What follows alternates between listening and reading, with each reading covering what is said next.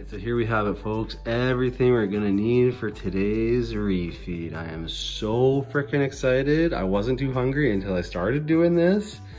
And now I'm grumbling. We got broccoli, we got grana padano, we got some chicken breast, we got corn, we got lettuce, and we got all kinds of condimentes, sauces, and everything you could ever need to refeed your body, replenish, renourish, and possibly hurt your stomach after 5 days of not eating. I am very intrigued to see what happens with that. Okay, first things first, we got a little low saucepan type deal. Get that fired up. And we're gonna get the broccoli in there. We're gonna get it par cooked. Same thing over here. I got some water to par cook the corn. Okay, for all of y'all that don't put things under your cutting board to stop them from slipping, stop doing that. That's how you hurt yourself. So I got this stuff. It's like this rubber stuff. You literally just buy it. It's cheap as shit. You cut it once and you can use it forever, and it keeps your cutting board in place. You just cut it to the size of your board. Never again do you have to deal with a wet rag or a towel or anything.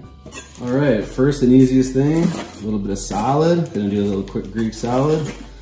Can bang this out mad quick. Tip for you, if you cut this out of here, your lettuce will not rust as early. Also, this is called a bullshit bowl when you're making food. Have one. All the scraps go in your bullshit bowl. Now, I don't like the good first 2 layers of this lettuce. It's always garbogier to me. So that goes in the bullshit bowl, you know what I mean?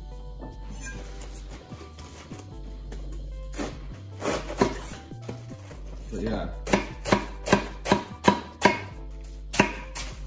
A fresh salad. I got this for video purposes, of course.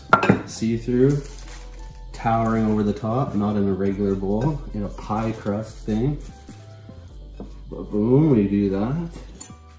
That was down for a second. Now, of course, the reason I'm doing the salad first is I want to chuck it in the fridge and have it chill. So for this, I just want thin strings. Open them up.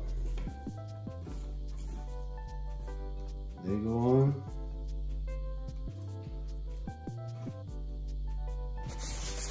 Little wipe ski. Tomatoes.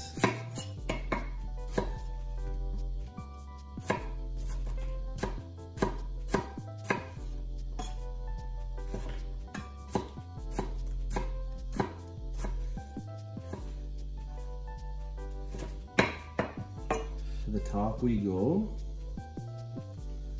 With the quartered tomatoes. Easy peas is feta cheese, which is gonna come up next soon. Pitted Kalamata olives, just pull them apart. I don't even care, these don't have to be beautiful. They just have to get the pits out, because none of us want a big old dental bill, you know what I mean? I don't got the funds for it, I'm a YouTuber. But yeah, just pull these apart. Even distribution, that's what life's about, balance and distributions. And then lastly, maybe I'll bring you in for this drizz, the final drizz. Feta, baby. Not difficult. One of the easiest salads you'll ever make. Into the fridge that goes. Okay, so this broccoli water is giving me hella attitude, so I gotta get it in quick. Literally, for this, I want big chunks. I don't want small florets because I want these large, these florets big, because I'm gonna throw them on the barbecue to get a good char. So boom, one done.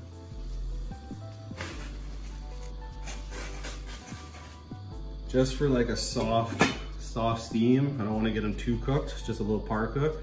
Okay, well that's all firing off. Let's get the breading for the keto parm crusted chicken that we're gonna have. First things first, get this beautiful Parmesan cheese out the wrapper and on grind mode.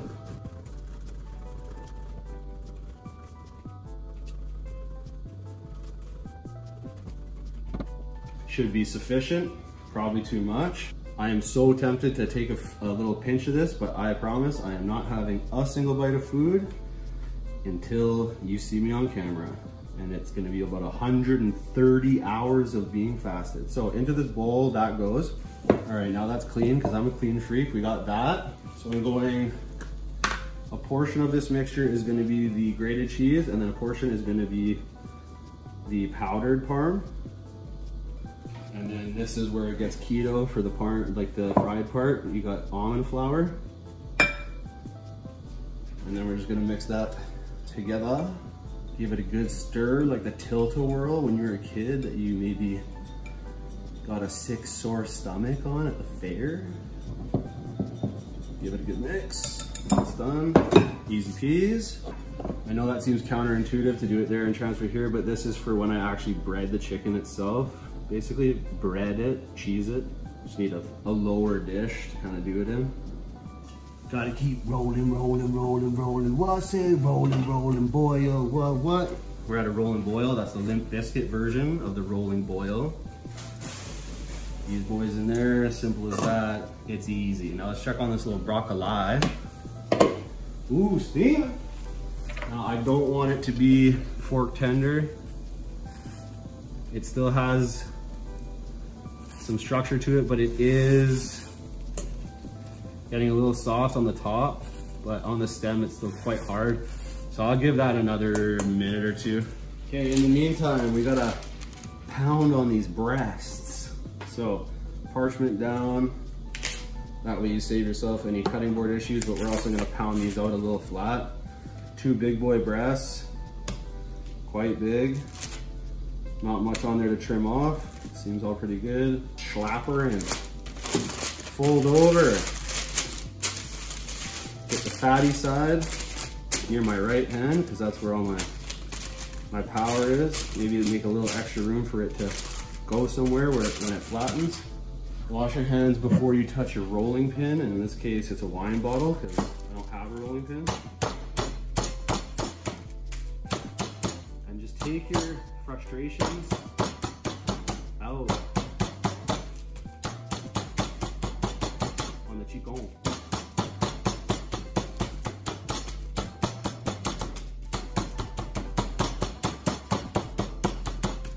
That feels about good to me.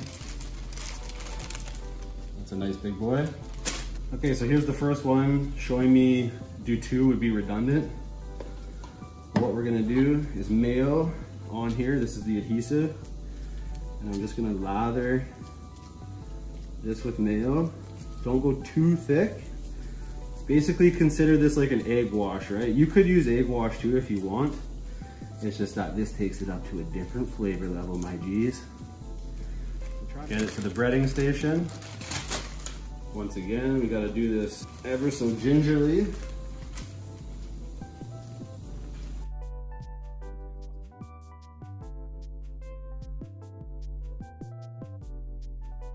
Now, I don't think that this recipe is supposed to be like when you make it with flour and that, like it's not supposed to crust everything in like a shell. It's just supposed to be there to like complement the flavor. You're still gonna have naked parts of the chicken like exposed, right? It's not designed to be exactly like a deep, full, thick crust. It's just supposed to be on there to give a nice golden kind of crust. In the meantime, this corn is at a nice little chill boil. The broccoli is pulled off, drained, and nice and par cooked. These are gonna go out to the barbecue so they can just hang out together and be the best of friends that anybody could ever have. There you go. All right, so I got this fired up. Gotta let it get hot, hot, hot, hot, hot. But I got it in the power zone. Okay, so while the Q's getting ready for the veg, we're gonna oil this just enough to coat the bottom, basically. For now, I have it on high. Once I see that it's ready, I'm gonna drop it down to medium, let it chill for a couple minutes, and then we're gonna go in for a nice slow cook on these. All right, the old Quantran method, something wooden. If it bubbles, which it does, you drop that down a bit to mid, give that another couple minutes, and then we go in. Now this thing is popping and bubbling, so I don't know how aggressive this is about to be. Oh, she's perfect.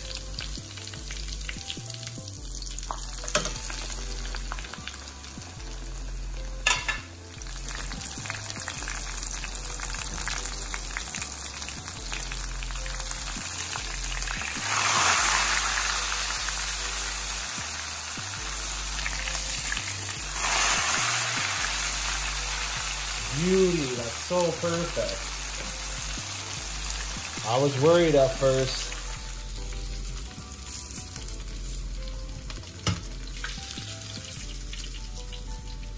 Look at that. The sun poked its head out again just in time for this prime shot. Look at that, look at that. This one came out perfect. And I can smell that cheese just permeating, and I haven't had a tidbit of anything, I swear you guys. This thing is cranked. Kind of exactly what I wanted though. I want to get a char on all this basically. I don't want it to be like low and slow. I want it to be fast and hot. So these go on.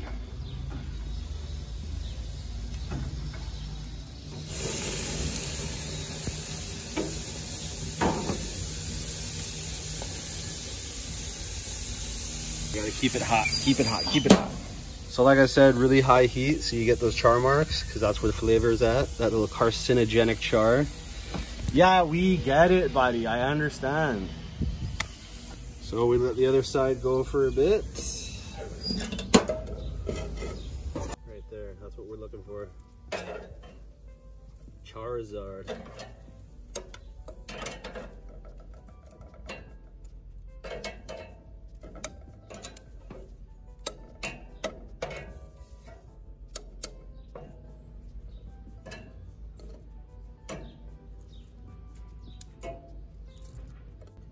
All right, let's make this corn. Let's make these elotes. Gotta give them a nice sour cream brush.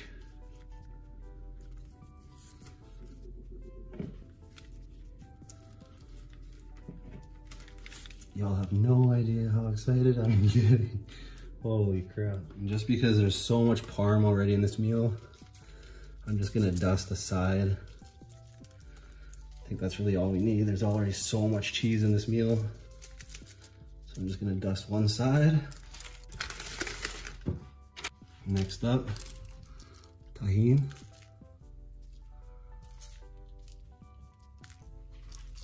And what would it be without a Valentina drizzle?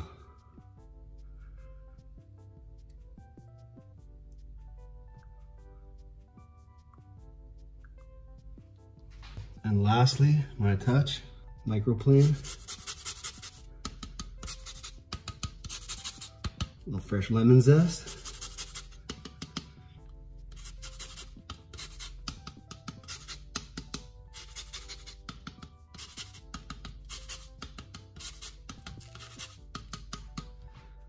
Look at that. Come on, guys. You know you're trying to eat that. So next, charred broccoli. I'm gonna be eating off this cutting board, so I'm just gonna dress it up here. First things first, a drizzle of chili oil.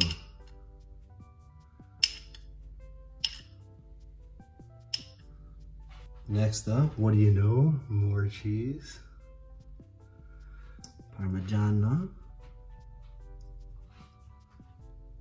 After that, actual red chilies, preserved.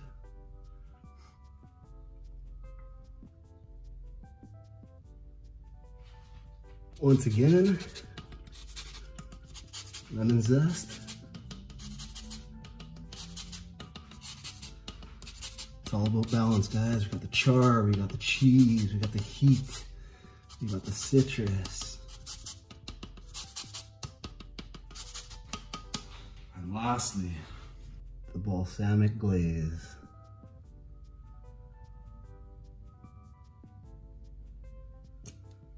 And that's done. The elotes. And of course,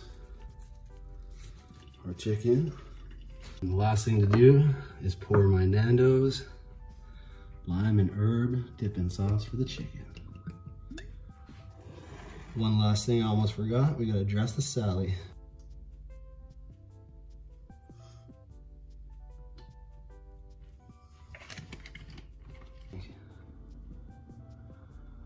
Would you come through? Would you want to have a little taste-ski? I think you might. All right, so I'm officially 127 hours fasted. I'm rounding it up to 130 because I believe I deserve it, because I didn't have a single bite of anything during the cooking process of this, which was very difficult. Seems like the saw guy outside has chilled out for a moment, so I think we're in the clear to have a nice meal. Now, I don't want to say too much more. You know, I'll talk a little bit during this about some whatever stuff, but for now, as you can imagine, your guy is ready to eat. First up, the elote.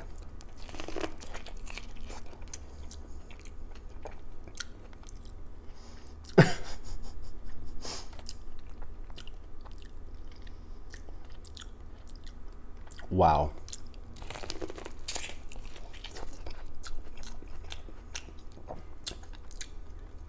It's so intense in my mouth.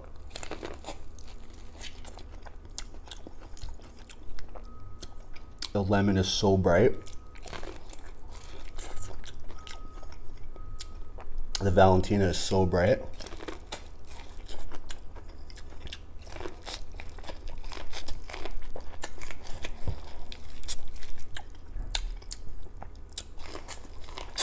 That's crazy.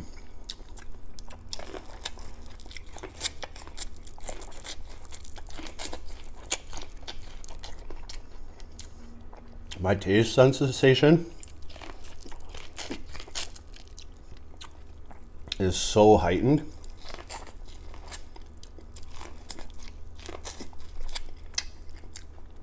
Initial observation in science experiment is that my taste buds are so heightened.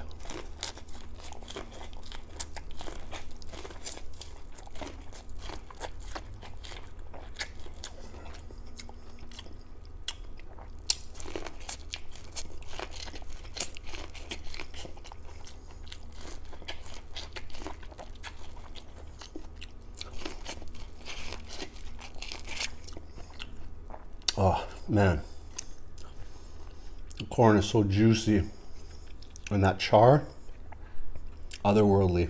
I gotta cleanse the palate before I move into the next thing, which I think will be the chicken. Shout out, coldest water. If y'all want to get a bottle for the summertime, I highly encourage it. Like I said, I've been using it every day. Shit's amazing. 10% down below, code Hoody. Also enter in the free giveaway, weekly giveaways they do. Yeah, I gotta figure out how I can get some chicken without disrupting the entire world here, like my construction fellows over here. This sauce, you guys, this Nando's peri peri lemon herb sauce is something else. Highly suggested product. Please definitely get it. Now, that is a mammoth bite, but I am mammothly hungry after all these days of not eating.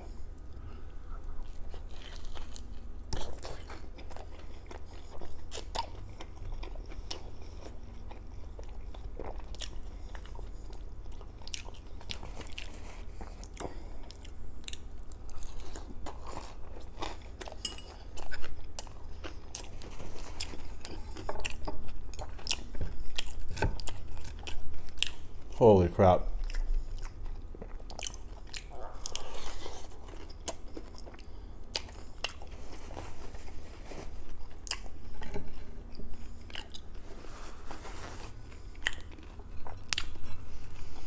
That Parmesan crust.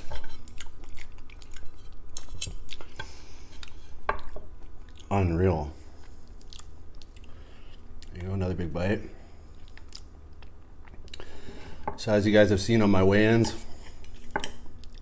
your man's is 11 pounds down. Long way to go. Probably at least 20 more. Maybe 30. But I'm a man on a mission. I'm sticking to this schedule for as long as it takes. And like I said, every refeed I do will be a cooking video with homemade grub like this. Keto, friendly-ish, low carb, mainly veggies.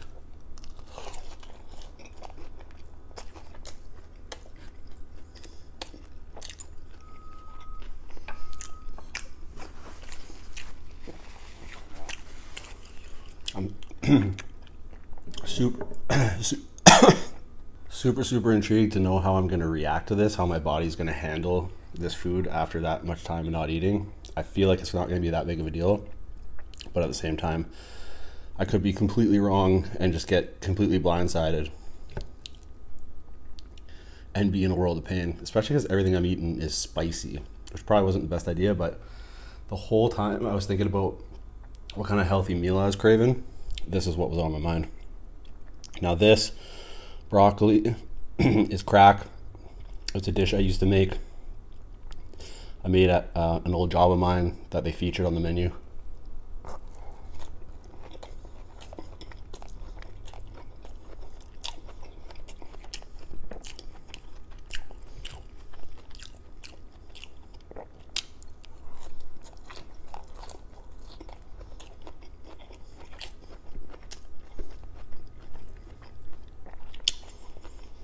It's just very dynamic. Char, broccoli, heat, citrus, sweet from the balsamic reduction.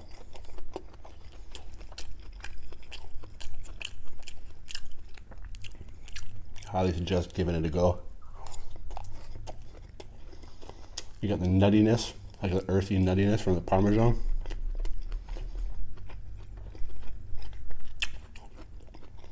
Very good.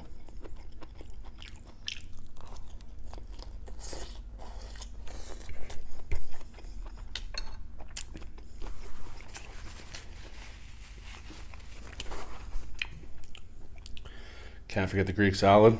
Gotta get a bite of that. Didn't have any cucumbers, unfortunately, but it's still all good.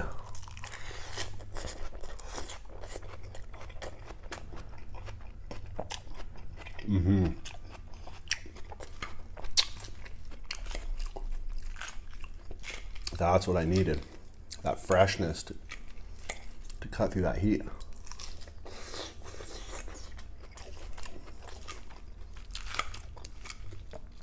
Amazing.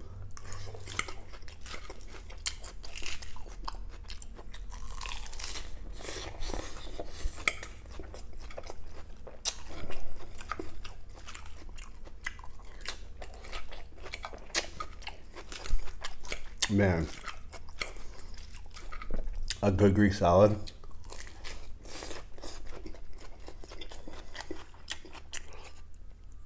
What's that? Oh, I got it from there. Shit. Need one more bite of this salad over here. It's so hard to hold it up for you. Just don't have everything in frame, but oh well.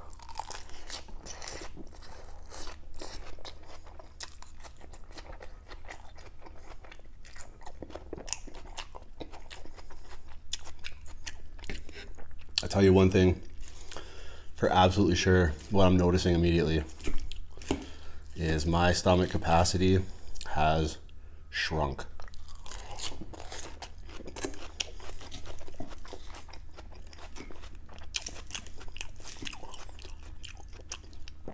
I am already getting fatigued.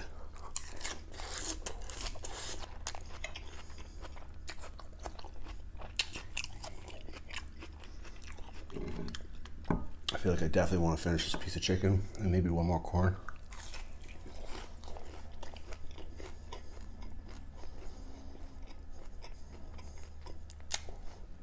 Now I'm gonna be toast. That's crazy.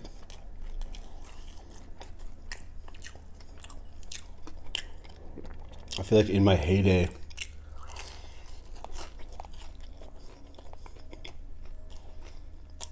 my normal life, I could usually eat both these chickens, at least half of that salad, probably all these corns.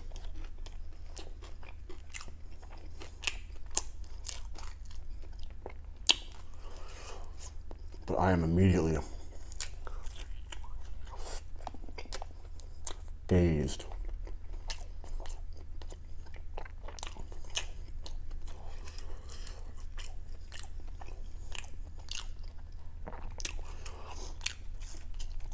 I'm a huge fan of the show Survivor, and I feel like what's going to happen to me is what happens on that show when they win food, or like when they win the reward of like going to the place that's like it's like catered by Outback Steakhouse on an island, and they're like so depleted of everything and they just smash food, and then when they get back to camp, there's people that are like keeled over, just in terrible gut pain. Some of them barf and get sick. So hopefully that doesn't happen to me. I don't think it will, because I'm not going to push myself to be crazy full. I do want a bite of this corn. I don't want to have this side though, because it's honestly too intense on my taste buds.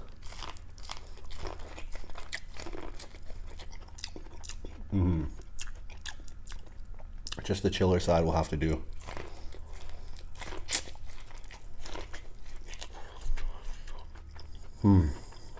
Wow.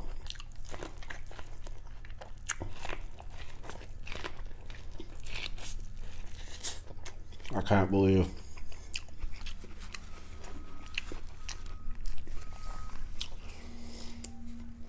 how I feel after just a couple veggies and a chicken.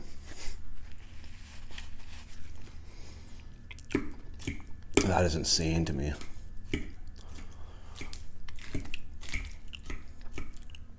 But maybe a good thing, resetting my body back to basics.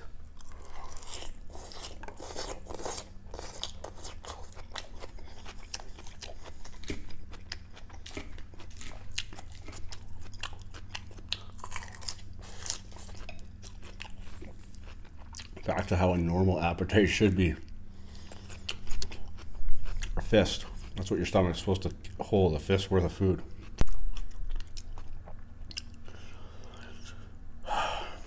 Yeah, that's gotta be it for me. I'm sacked. So full. But that was delicious. I hope you guys enjoyed the cooking aspect. Learned something along the way, maybe in the recipes. And enjoyed me not being able to eat very much. Till the next one, you know what to do. Eat good, live well, stay true.